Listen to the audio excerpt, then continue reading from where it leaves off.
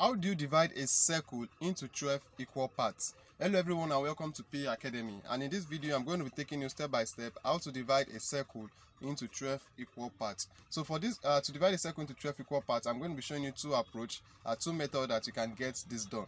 So before we get into this video proper, please, if you are new to PA Academy or you are yet to subscribe to PA Academy, please consider subscribing. It's absolutely free to subscribe. So kindly click on that subscribe button at the lower right of your screen, somewhere on your screen. So just click on that subscribe button and the little bell icon on your screen. Alright, so thank you very much if you have just done that. And if you are yet to, please take out time to click on it. It's absolutely free to subscribe to this channel. Alright, so now let's get into this video, and thank you very much if you have just subscribed, and let me know in the comment section if you've subscribed. Alright, so like I said, I'm going to be using two methods. So first let me go ahead and draw one of the circle we are going to be using. So irrespective of the size of your circle, that is the radius of your circle, the step is still the same thing. So once you draw your circle, one thing I always say you should notice to note the center. So this is the center. So if you are drawing your circle with your compass, you should be able to get your center. And if you are using just a round object to draw your circle or to trace out your circle and you don't know the center, well, you can check the playlist on technical and engineering drawing.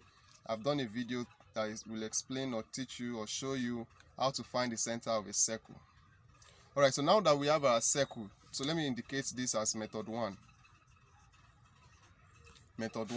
So now look at this. If we have a circle, the total angle in a circle is 360 degrees. So if we have 360 degrees and we are to divide it into 12, so that will be 360 degrees divided by 12. So that will give us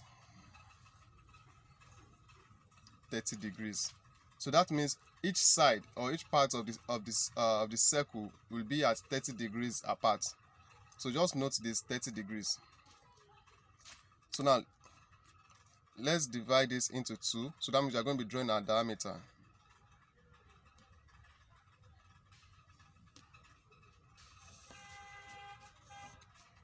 So now we have this circle divided into 2 equal parts. So now we bring in our protractor. So you place your protractor at the center. So let's call this center O, point O. So make sure your protractor is properly placed at the center of the circle. It's very important so to make sure you have an accurate result. So now you start to mark it at 30 degrees interval. Don't forget, 360 divided by 12 gives us 30 degrees. So at 30 degrees interval, so that means we are going to be marking it at 30 degrees, 60 degrees, 90 degrees, 120 degrees, 150 degrees, 180 degrees. So let's do that. So at 30 degrees will be somewhere, this is 30 degrees in clockwise direction. If you look at it here, this is 0, 10, 20, 30. So the next one is 60. This is 60, followed by 90, then 120, 150, and then 180. So this is already 180. So now that we've gotten those points, what you are going to do is, so these are the points. This is that of 30, this is that of 60, 90, 120, 150. So what you are going to do is, you are going to join those points to the center. So you are going to make sure that they are on a straight line from that point to the center. So if you have been able to get that, so you are going to draw a line from the circumference of the circle to pass through that point and also pass through the center to come and touch opposite side of the circle on the circumference of the circle. So you are going to be having something like this. You repeat the same thing for the other points that you've marked. So if you are using a bigger protractor, the line you mark might be outside your circle, but just make sure that the lines you are drawing from the circumference to the opposite side passing through the center, just like a diameter. I hope that makes sense. So you repeat the process like this.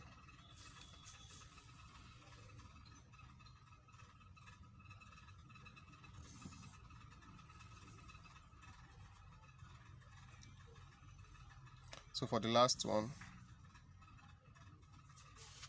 so with this now we've been able to divide it into 12 equal parts. Let's count. This is 1, 2, 3, 4, 5, 6, 7, 8, 9, 10, 11, and then 12. So you can see we've been able to divide this into 12 equal parts. And what did we use? We used our protractor, and then basically our protractor and our ruler. Then we only use our compass for the circle. So that is the first method. So if you find value in this, please give it a thumbs up. Just click on that thumbs up button. So now let's go to the method 2. So for the method 2 works when you know the radius of the circle. So let's work with a radius now. So let's say we are working with a circle with a radius of 5 centimeters.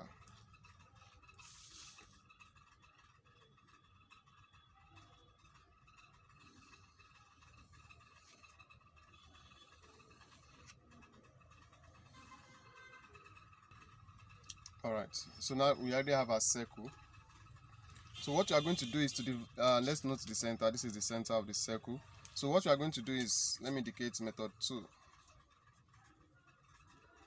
Method 2. So let me draw this diameter. So what you are going to do to this circle is to first of all divide it into 4 equal parts. So let me draw the diameter.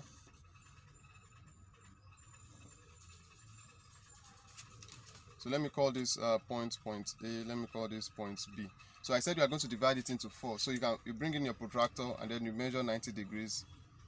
So you place it on the diameter, that is on line AB.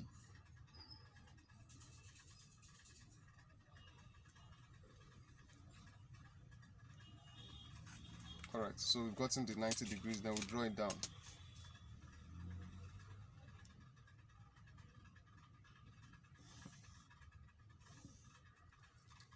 So from 90 degrees to pass through the center, we've been able to, so let me call this point C and then point D. So now from this point A, from point A, B, C, and then point D. So we bring in our compass with the same length we used to draw the circle, which is 5 centimeters. 5 centimeters is same with 50 millimeters. So depending on the unit you are familiar with. So now with the same length we used to draw the circle, that is the radius of the circle. We put it on, let's start from point A. You draw an arc on the circle, just a very small one. With on the other side also, like this. So let's go to point B, we repeat the same thing. Draw an arc on the circle, and then on the other side. So let's do it on point C. So we are going to do it on those 4 points that we've marked, and then finally on point D.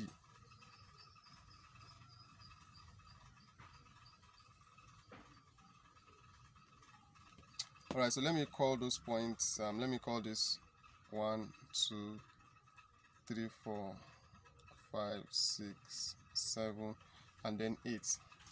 So what you are going to do is we are going to join this where the arc is touching the circumference, that is point 1. We are going to join point 1 to point 5.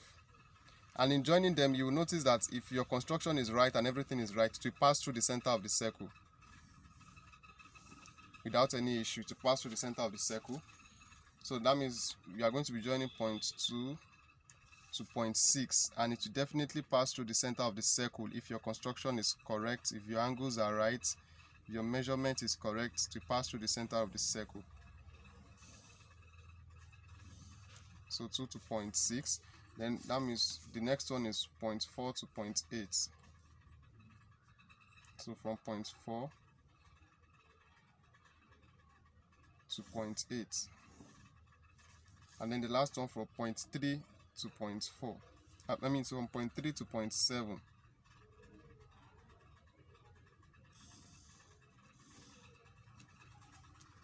So now with this, now we've been able to divide this circle into 12 equal parts. So this is 1, 2, 3, 4, 5, 6, 7, 8, 9, 10, 11, and 12. So that is it on, this is the first method, this is the second method. So before you go, if you find value in these two examples I've just given, let me please give this video a thumbs up, and let me know between the method 1 and method 2, which one do you think is more easy to do, or which approach do you think you are going to use whenever you want to divide a circle into 12 equal parts. So let me know in the comment section below, method 1 or method 2. So that is it. So that is it for this video. Also, if you want to know how to divide a circle into other number of parts, maybe 5, 6, 8, 9, 10, and the likes, you can kindly check the description of this video. I'll leave a link to all those videos showing you how to divide a circle into other equal number of parts apart from 12. Again, please, if you are yet to subscribe to PA Academy, consider clicking on the subscribe button.